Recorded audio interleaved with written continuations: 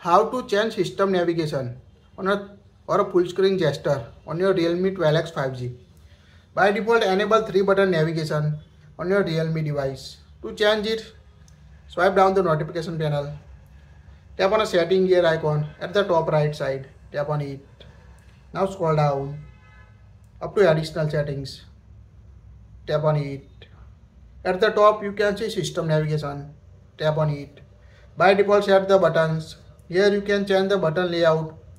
Here you can see change home button, back button and recent buttons order. Just select the option button layout you want to use. Also enable or disable wake Google Assistant to long press the home button.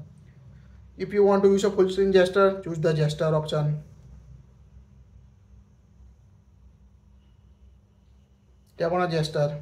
Here you can see hide gesture guide bar, vibrate on back navigation. Now when you choose gesture, you can see remove all 3 buttons from your navigation bar on your device. To open recent app, swipe up and hold to view recent apps. To go back, swipe from the left or right side to go back. It's quite easy to use full screen gesture. If you don't want to use, again go to system navigation and choose the button option and select the button layout. That's it. If you like it, share it.